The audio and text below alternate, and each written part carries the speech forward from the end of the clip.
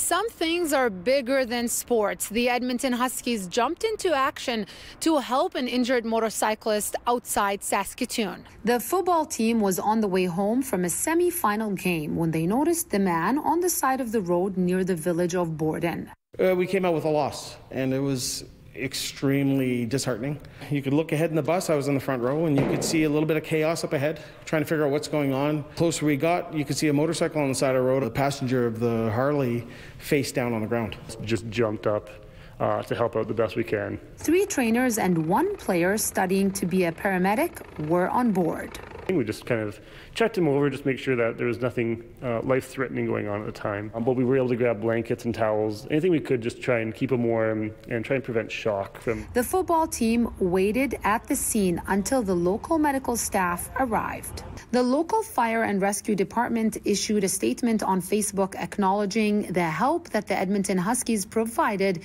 in assessing the situation and providing feedback.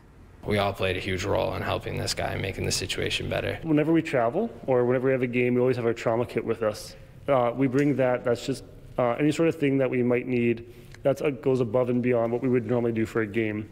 We just went ahead and did what we thought was right. The Husky pride came to the forefront.